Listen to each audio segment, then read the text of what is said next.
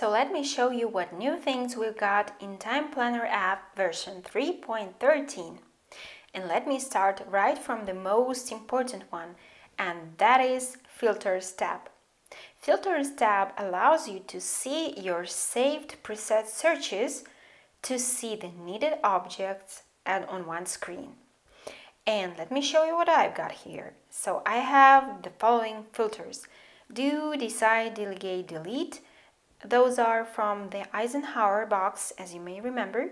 And also I've got notes and documents. And let me show you how you can create your own filters. And for that we use search icon on top right, search button.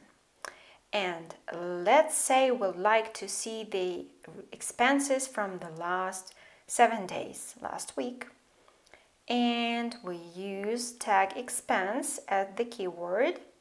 We choose to search for logged activities of value type for the last 7 days. And we use add as filter button here, and we name our filter. So let's say those will be expenses of last week. And we can add it either to the top or to the bottom. And I save it.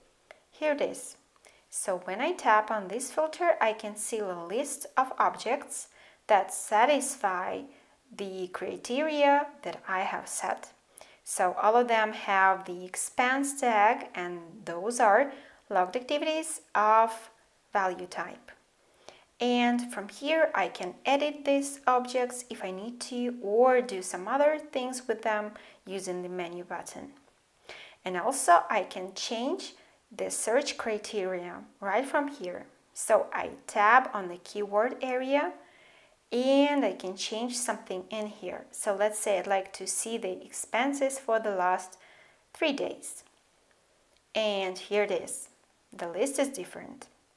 But what I've done just now, it does not change the filter that I have created.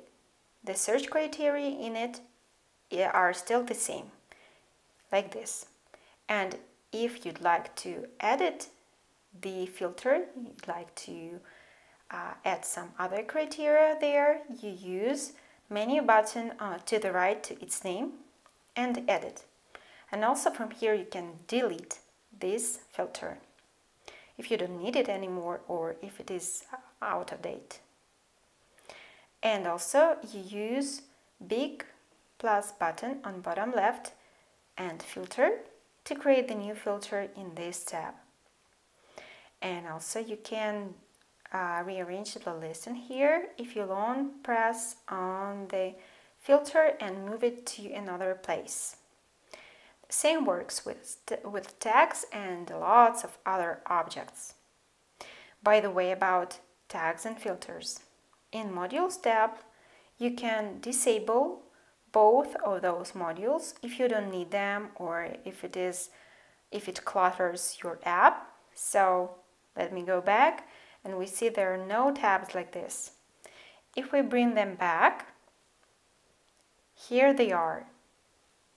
And as you can see, disabling them in Modules tab does not delete or remove the data you have in here. It is just hidden. Alright, I'm done, and you have a great time playing.